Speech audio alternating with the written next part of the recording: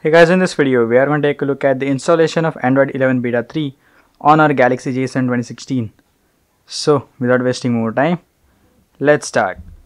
So guys, this is Android 11 Beta 3 GSI on our Galaxy J7 2016.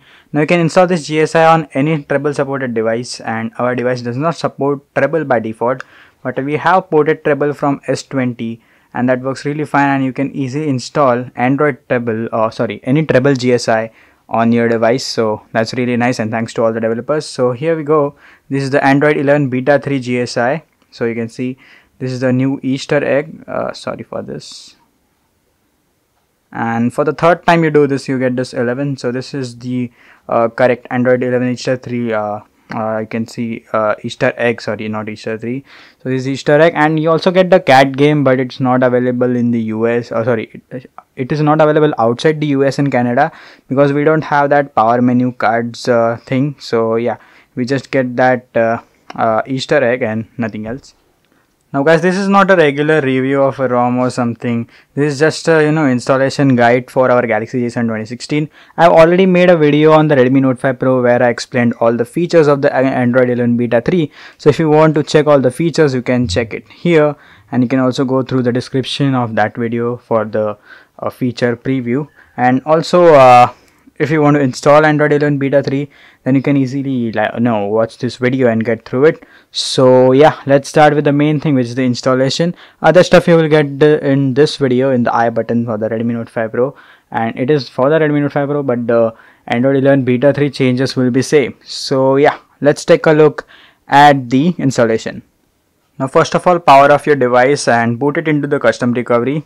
So you have to press the volume up, home and the power button. Wait until you get the boot logo and just leave them, and now it will boot into the custom recovery whichever you have installed.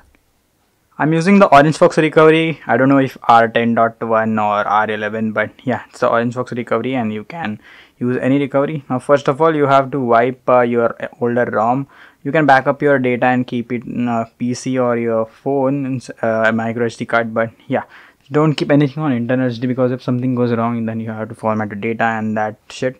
So now first of all, you have to create a vendor partition. Now I already have created vendor partition, so I don't need, and I accidentally deleted the create vendor zip. So yeah, just download the create vendor zip version 2 from the description, and you have to flash it and reboot back into recovery for some precautions. So yeah, next step is to flash the GSI into system image.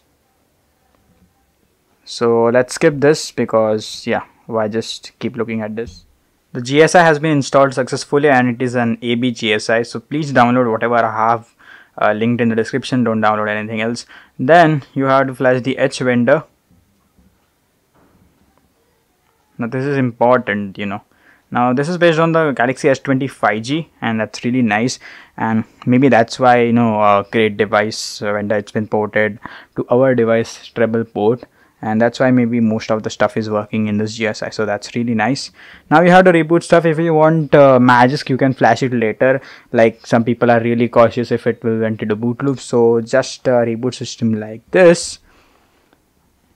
And I will show you the boot animation now. This is the boot logo. Let's skip to the boot animation because it takes too much time for this device. And here we go, the Google boot animation. The pixel boot animation is here, and I hope you guys can see it clearly.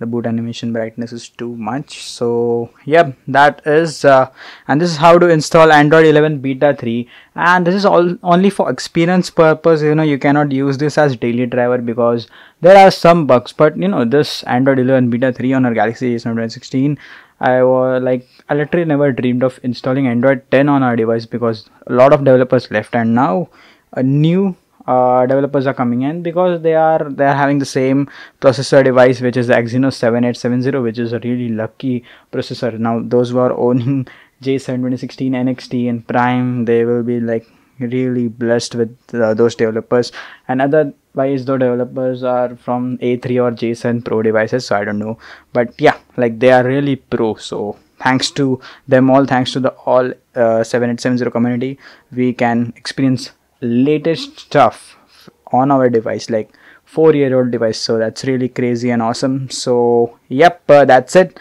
and I hope you guys will if you want experience, you can just follow this easy guide. Also, I have made a XDA thread too, just a guide to ease the installation instructions and all, being like very clear there. So yeah, you can go there. The XDA thread is also in the description, and you can press thanks if you have completely like properly booted your device into Android 11. And for any more info, you can ask me in the comment section, and please press the like button for this video and dislike button if you don't like. It's on your it's your thing, and it's a feedback for me. So bye bye, and I will see you guys in the next video. And guys, please take care. And now it's some places unlock process is there, so yeah, take care and go out. I'm not saying just stay in, because 5 months staying in home, it's really bad. Also guys, let me know about this setup, not setup, I mean this artificial lighting video which I'm shooting after a longer time. And yeah, let me know. So yeah, bye bye. I'll see you guys in the next video. Till then, bye bye and take care. Bye bye.